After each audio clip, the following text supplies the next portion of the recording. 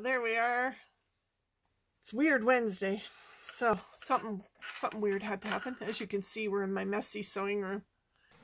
All right, I'm gonna switch you guys around and get you looking at the pieces I've got. So all these lovely little triangles are gonna make up the roof on that design.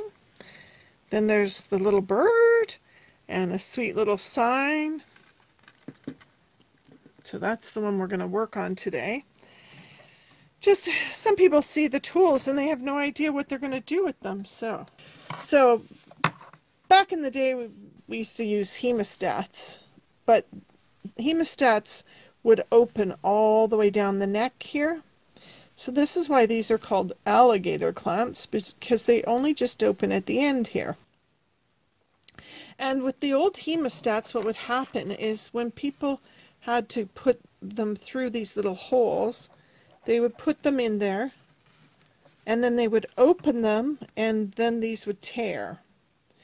So OESD came up with these, and they're quite lovely because you can push all of this through the hole and then open it and grab the little button and pull. Now some of the new designs have a slightly different digitizing.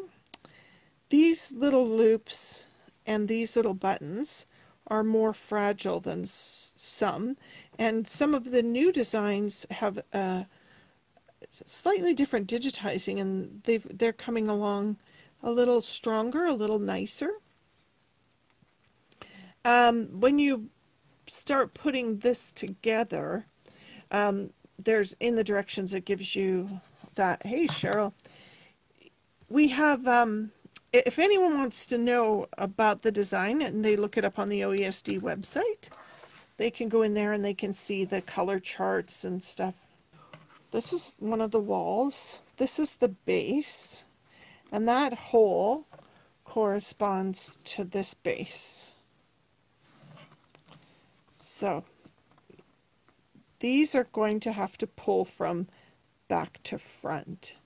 There are some designs that look better if you hide the pieces inside. So for a while on this birdhouse, I could actually pull these loops to the inside of the birdhouse. But if you take a close look at the picture, you can see they're on the outside. So some of the newer designs, actually, if they're big enough, you can pull those knots to the inside and have a cleaner outside, if that makes sense. So when we're working with these, the tricky bit was, of course, we have to get these through, and we can go further. You want to go further than the alligator's mouth. So you can see I'm quite far up. And now this is the only part that opens. And you see I'm not going to force the hole larger, or these fragile little loops, I'm not going to tear them apart. So if I want to pull the floor buttonette through, so I can grab this little tiny buttonette here, and I can now pull it through. So we'll get a hold of that. Then we can squeeze, and we'll walk this back just carefully, and then we can pop that through. Super easy, and sometimes too easy, and then sometimes they would pop back through the hole. Some people, there's tricks and tips. Some people like to wet them, squish them, and let them dry again.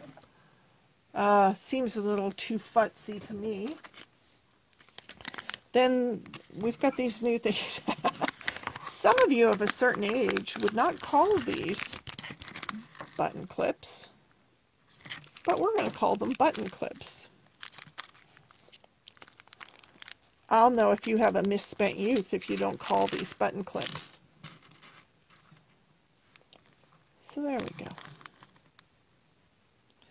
So what I can do while I'm working on things and I don't want them to undo themselves, I can just go in and put the little button clip over the end, and that gives me an extra set of hands. Right? You see, so how that's going to hold that there for me.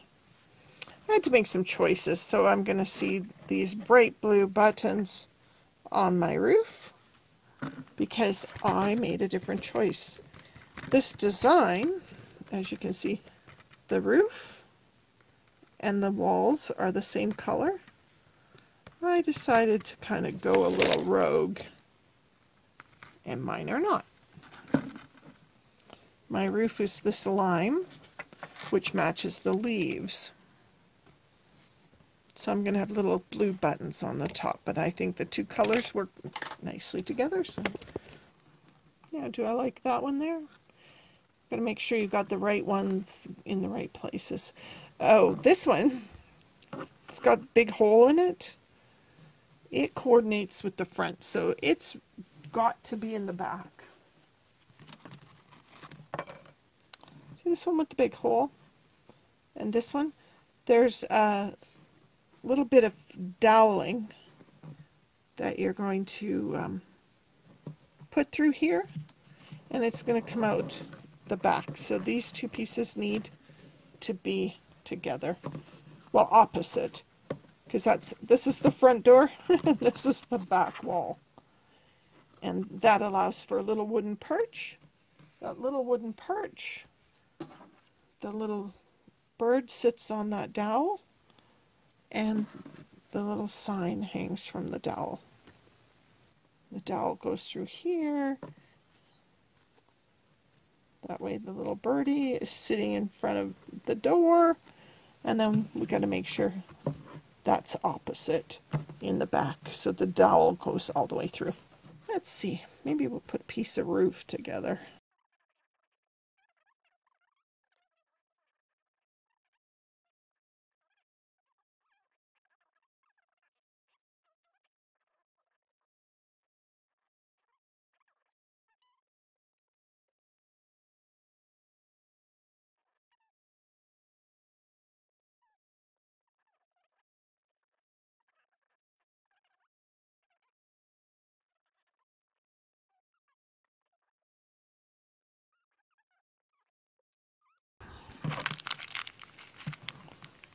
And the clamp, these little clamps are going to really help. Because what happens is you get going around this, and you'll do two up and one will come undone. You'll do two up and one will come undone. So just put that on, then move to the next one, and the next one. And after a while, they'll start holding each other. You can go in and put a little dab of clear glue, and that helps hold these together for all eternity. And there we go. It'll take me all afternoon. Well, not all afternoon, but a little while to get that done for you guys. So I'm going to stop there. Hi, there you are. And just to let you know some of the little its and bits and tricks we have. Who knew that sewers needed alligator clamps? But these are by far in a way better than the old hemostats we used to use. Some people use tweezers, but I'm telling you, they've come up with some new tools that you might enjoy. Loop and tail wand. Sometimes too, if your tails don't pull to the back when you're cutting, you can pull them back. And then of course, our button clips. Anyway, you can. Thanks, you guys. Weird Wednesday. Thanks for joining. We appreciate you. Take care.